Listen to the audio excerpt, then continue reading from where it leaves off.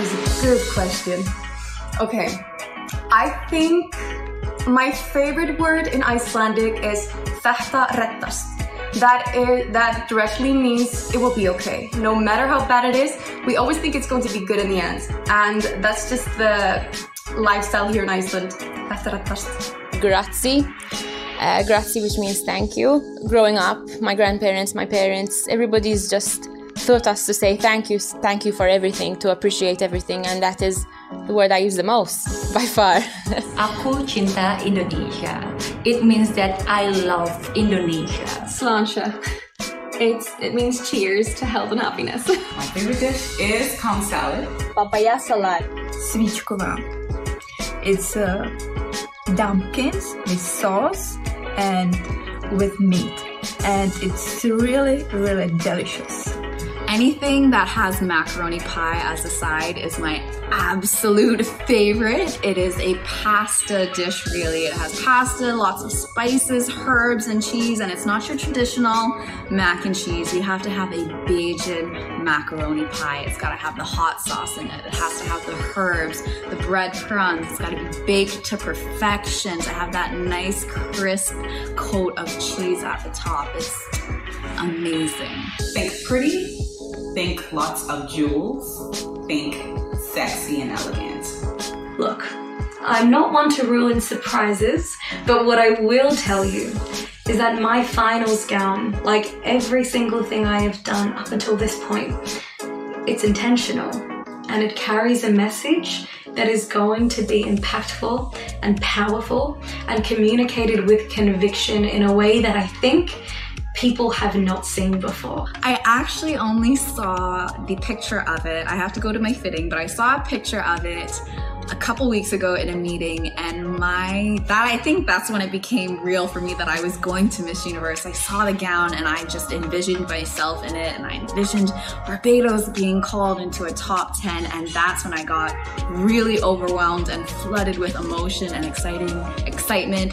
In general, here in Iceland, we have just been kind of taking it slow and just enjoying the moment. But I think the biggest way we are preparing is definitely with Angelo, and he's not only my fitness instructor, he's kind of also like my therapist. So he's so inspirational, and he makes me feel really ready to take on this whole journey that is ahead of me. So I'm preparing for this year's competition, mostly psychologically, not just physically. I want to be able to impact people. I want to be able to represent my country to the best of my abilities. I've been taking classes, English classes, public speaking, makeup classes, or so much things like I cannot even count it. And also I'm focusing to my advocacy so that I really realize that I am here right now. It's not only for me, but it is also for people around me. I was really being asked over the years by one of the chaperones. She was telling me what a great experience it was, and my best friend had decided to enter the same year as me. And I was just like, you know what, let me shoot my shot. Let me say yes to an opportunity. And since then, I actually have grown and learned so much. And I think I'm probably a huge pageant fan now. I've been following all different kinds of pageants because I think there's so much you can learn just from listening to the other delegates share their stories. Because while we're all going to Miss Universe with a platform, I think the art of listening is also going to be so important because all the incredible women are going to have a great story to share. So Miss Universe has always been an arena that I have loved. I used to watch it with my mum when I was a little girl, and it was just exciting. It was inspiring. You see these beautiful women using their platform to drive tangible change, but admittedly, I never saw myself as somebody who was perhaps capable of taking up space in that arena. And being a proud 5'3" woman of color, I thought all the odds are against me and that's not an arena for me. But in 2019, I saw the diverse cohort of women that came through the Miss Universe Australia, that program. And the winner that year was Priya Sarao, who's an Indian-Australian lawyer, and she completely shattered any misperceptions that I had.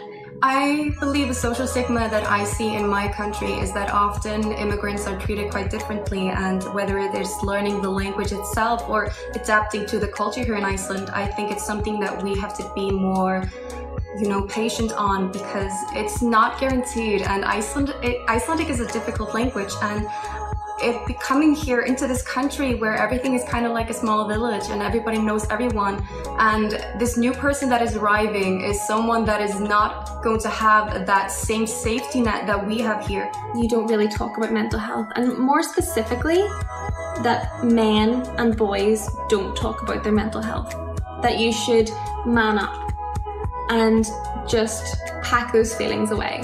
I believe that society needs to start treating each and every single individual who's a member of it as an equal on every single level, be it education, be it work, be it sex, be it race, be it gender, be it love, be it anything. We need to start treating each other as equal. It is only in this way that we can move forward together as one and reduce so many crimes and things which are hurting so many people and individuals within our society.